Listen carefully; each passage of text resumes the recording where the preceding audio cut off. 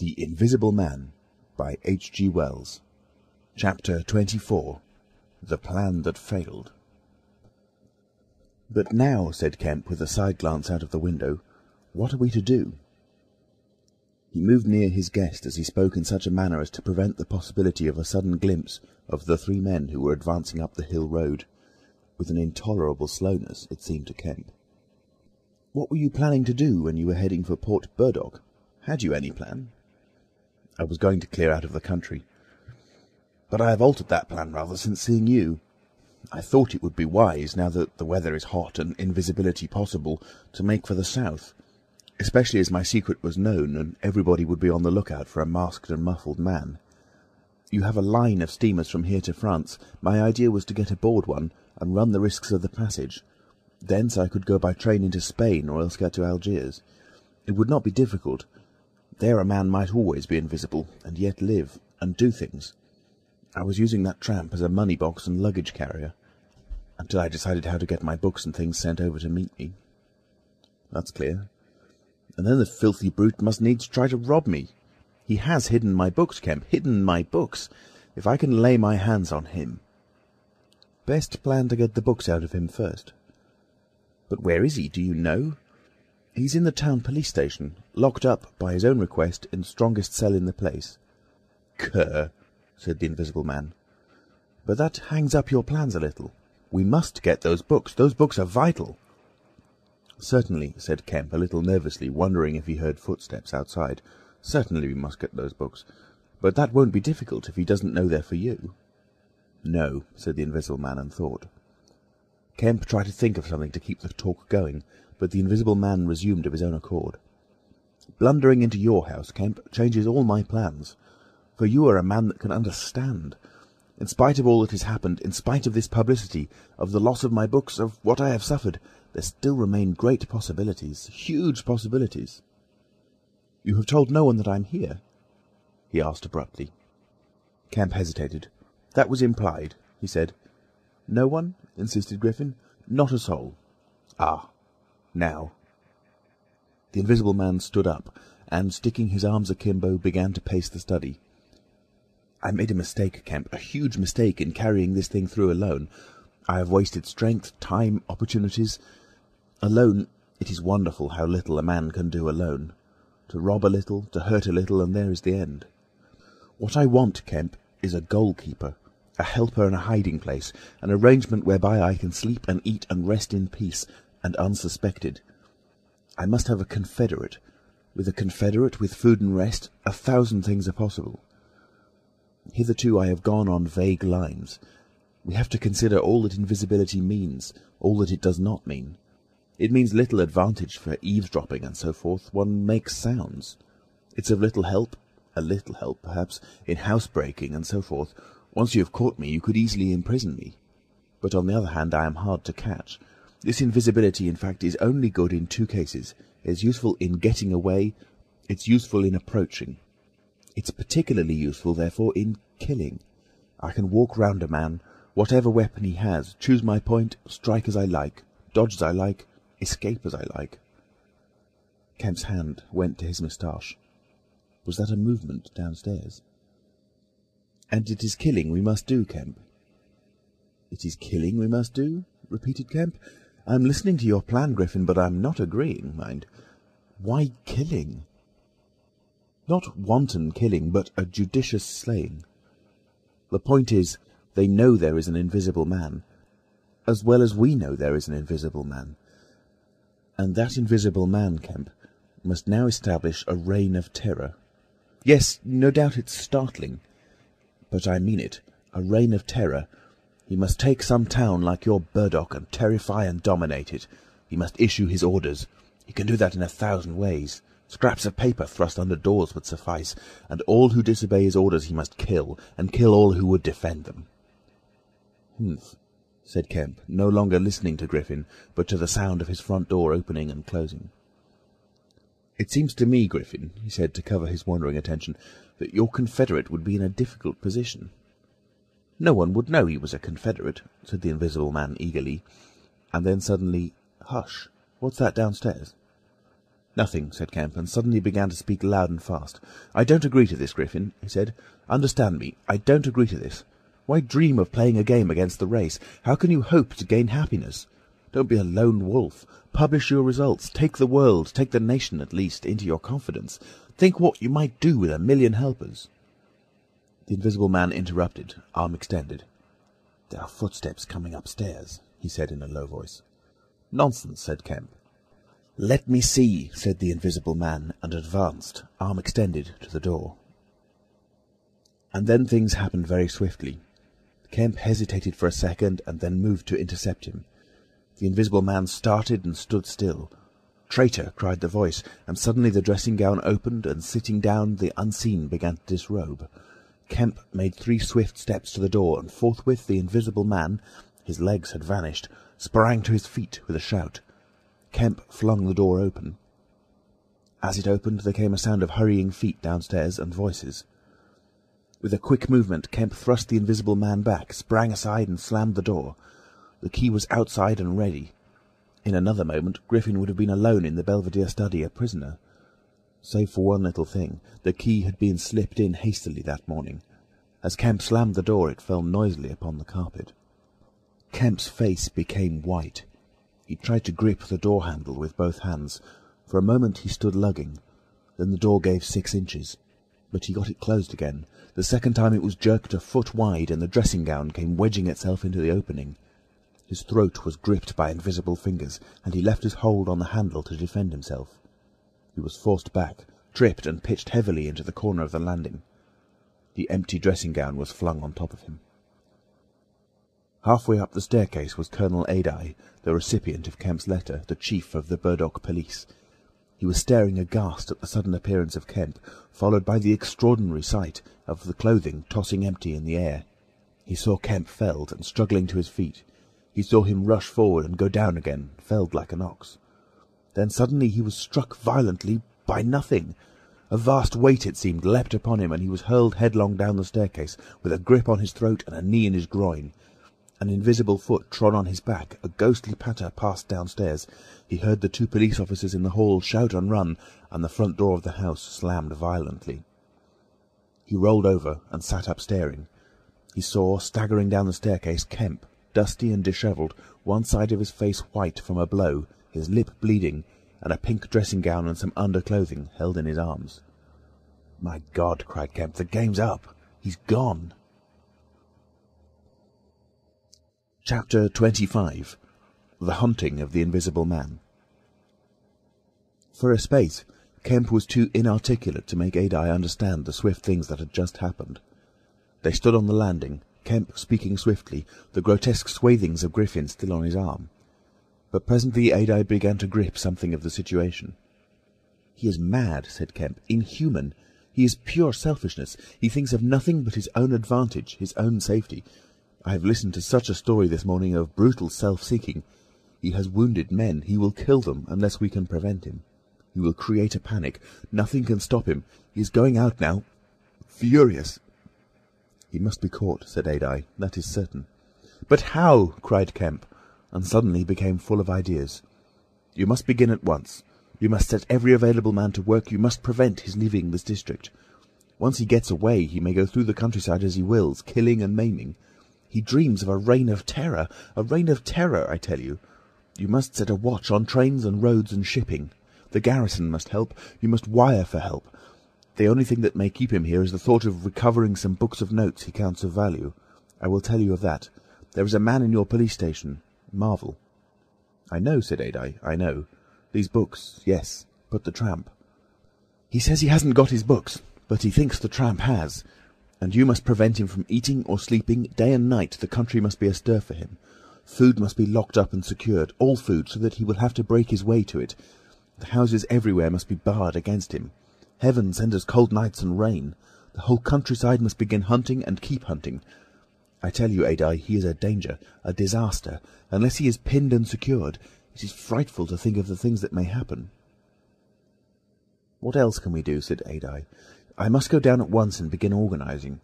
But why not come? Yes, you come too. Come, and we must hold a sort of council of war. Get Hops to help, and the railway managers. By Jove, it's urgent. come along. Tell me as we go, what else is there we can do? Put that stuff down." In another moment, Adye was leading the way downstairs. They found the front door open and the policeman standing outside staring at empty air. "He's got away, sir," said one. "We must go to the central station at once," said Adye. "One of you go on down and get a cab to come up and meet us, quickly. And now, Kemp, what else?" "Dogs," said Kemp. "Get dogs. They don't see him, but they wind him. Get dogs." "Good," said Adye. "It's not generally known, but the prison officials over at Halstead know a man with bloodhounds. Dogs. What else?" "Bear in mind," said Kemp, "his food shows. After eating, his food shows until it is assimilated, so that he has to hide after eating. You must keep on beating, every thicket, every quiet corner, and put all weapons, all implements that might be weapons, away. He can't carry such things for long, and what he can snatch up and strike men with must be hidden away." "Good again," said Adye. "We shall have him yet." "And on the roads," said Kemp, and hesitated. "Yes," said Adye. "Powdered glass," said Kemp. "It's cruel, I know, but think of what he may do." Adye drew the breath in sharply between his teeth. "It's unsportsmanlike." "I don't know. But I'll have powdered glass got ready. If he goes too far—" "The man's become inhuman, I tell you," said Kemp. "I am sure he will establish a reign of terror so soon as he has got over the emotions of this escape, as I am sure I am talking to you. Our only chance is to be ahead. He has cut himself off from his kind. His blood be upon his own head." Chapter 26. The Wicksteed Murder. The Invisible Man seems to have rushed out of Kemp's house in a state of blind fury. A little child playing near Kemp's gateway was violently caught up and thrown aside, so that its ankle was broken, and thereafter for some hours the Invisible Man passed out of human perceptions. No one knows where he went nor what he did, but one can imagine him hurrying through the hot June forenoon, up the hill and on to the open downland behind Port Burdock, raging and despairing at his intolerable fate, and sheltering at last, heated and weary, amid the thickets of Hintondean, to piece together again his shattered schemes against his species. That seems the most probable refuge for him, for there it was he reasserted himself in a grimly tragical manner about 2 in the afternoon.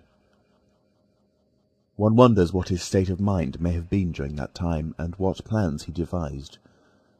No doubt he was almost ecstatically exasperated by Kemp's treachery, and though we may be able to understand the motives that led to that deceit, we may still imagine and even sympathize a little with the fury the attempted surprise must have occasioned. Perhaps something of the stunned astonishment of his Oxford Street experiences may have returned to him, for he had evidently counted on Kemp's cooperation in his brutal dream of a terrorized world. At any rate, he vanished from human ken about midday, and no living witness can tell what he did until about 2:30.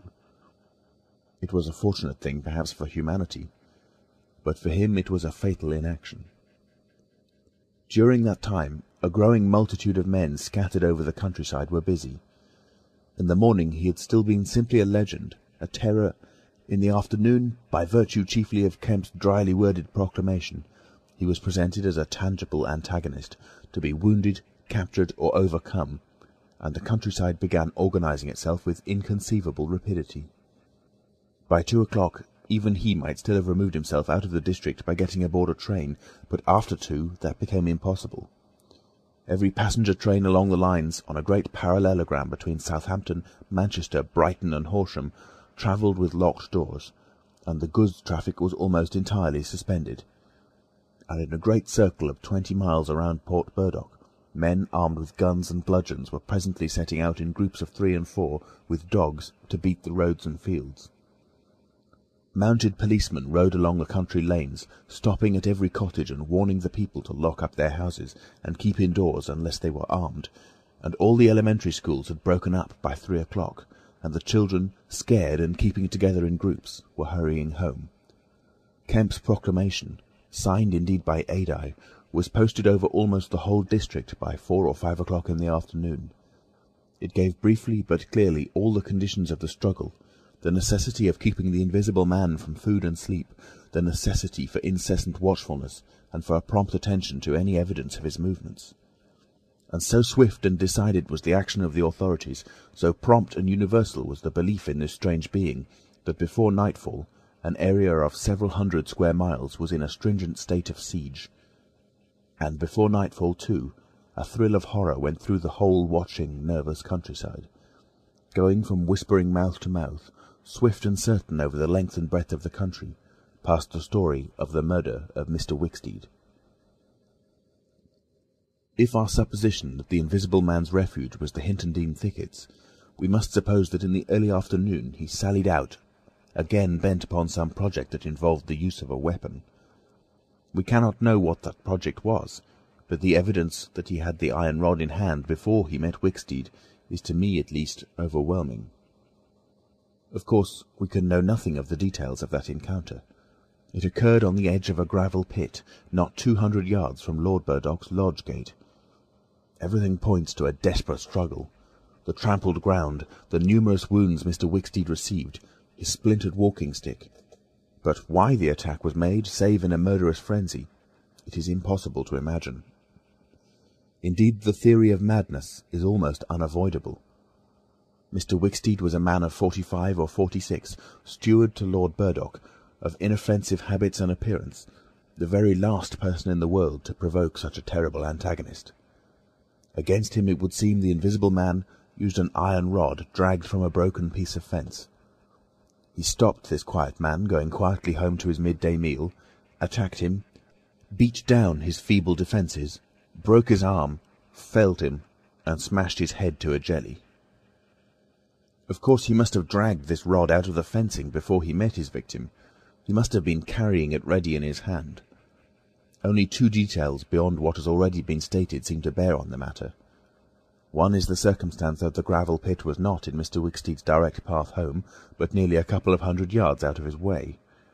The other is the assertion of a little girl to that effect that, going to her afternoon school, she saw the murdered man trotting in a peculiar manner across a field towards the gravel pit.